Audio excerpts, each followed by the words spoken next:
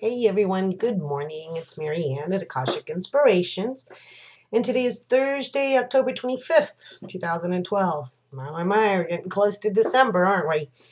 But first, a few things. I got a couple announcements, and then I'm going to go into something that the records gave to me this morning, and then kind of do a live reading with you. So, first of all, Full Moon Conference. Remember I'll be doing my giveaways, the 2 sets of runes on the, I'll show you one, of my little beautiful blue crystals that everybody loves. We're going to be doing that. I'll be giving away 2 readings. You have your choice of a spiral ladder or a quantum leap spread. And the last prize is, of course, the 1/2 hour live reading with me via Skype. So please, what I have asked for is either VR or a comment. You can leave comments either on my Facebook or in my inbox or on my videos as to what is your heart's desire. What is it that you are being led to be creative about? Could be anything, whatever it is. Reform your relationships, find a soulmate, create a new business, or just change your perception of the way you deal with things. Whatever it is, let me know. And that way I'll enter you into the raffle. Second thing is, in November, we will be starting the Red 10 series. I don't have a specific date just yet because I'm still getting our players together. But basically, it will be a series of empowering conferences and talks, and we will choose a subject that is kind of something that everybody needs to know. You know, we're going to be an open forum for discussion, and we'll have experts in the field of life coaching, perhaps some sound healing. I'm working on that. We're going to have Lydia at Goddess Divine, Glammy Witch, and myself.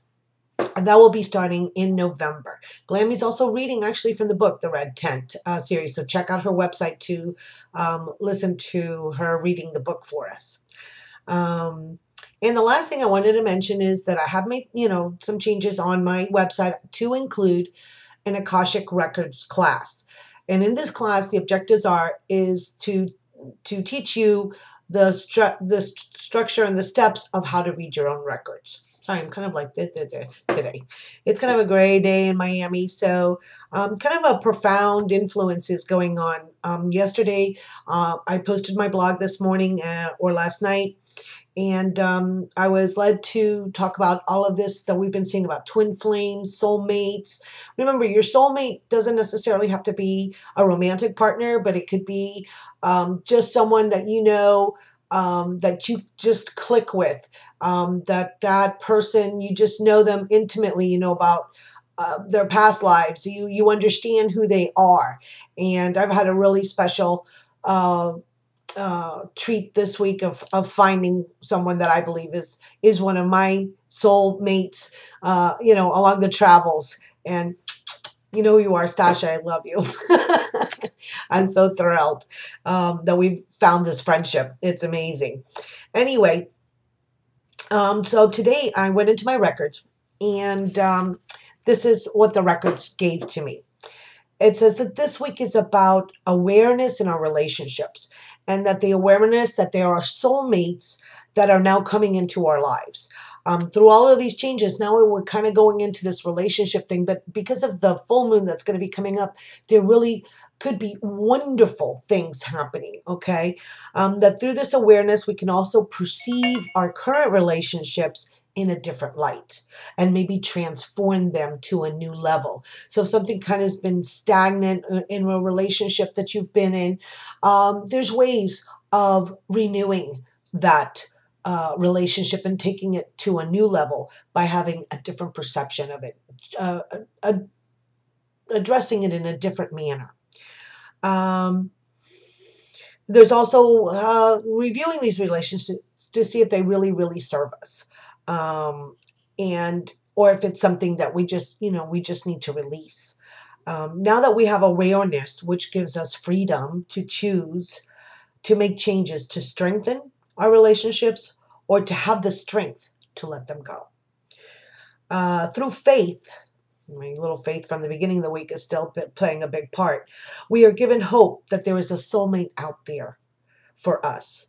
And I know that for me personally, that was a big aha moment, because I truly, truly did not feel that in this life my soulmate was going to be present, because I do have one that is a guide. And he told me he wasn't going to be in this life. So I kind of resigned myself to the fact that I wasn't going to get one. But recently and last week, and with things that Stasha read to me on her reading for me, it led me to understand that there is somebody else. And just the fact of a hope that there may be someone else has changed my perception, has opened me up. And that having this chance, remote as it is, that there is somebody there, I think that's what opens our heart chakra, and that's what makes room for these people to come into our lives. How and when, well, that's up to divine grace, of course. And by allowing the possibility to be, it then allows it to manifest, because if it's in the realm of possibilities, it can happen.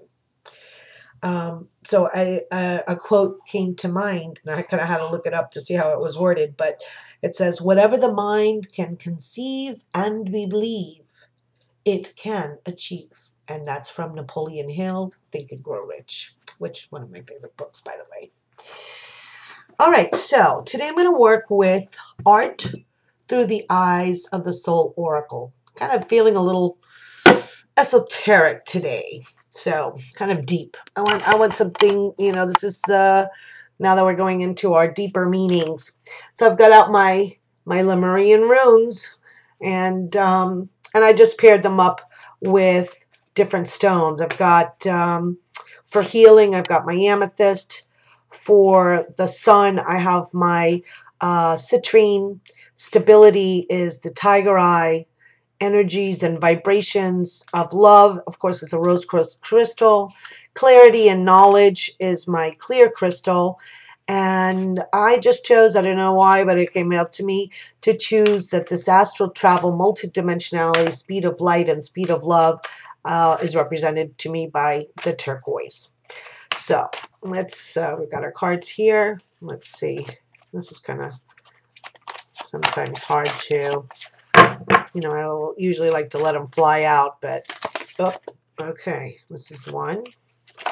Wow, okay, there we go. So, I'll turn these over so we can look at them together and see what they say. This is Shasta Shamanka. Move away from a difficult situation. All right, this is super interesting. She is in Mount Shasta, which we know is the site where the Lemurians are. And she's got her power wand right here. She's got her crystal. And she's looking this buck or this deer straight in the eye, but her body is turned and she's moving away from it. So she sees it, she perceives it, and she says, no, I'm not going to go there. I'm walking away. I'm going away from this because I choose not to have this in my reality. So this is exactly what we were just talking about, is seeing the situation for what it is and then being able to walk away from it.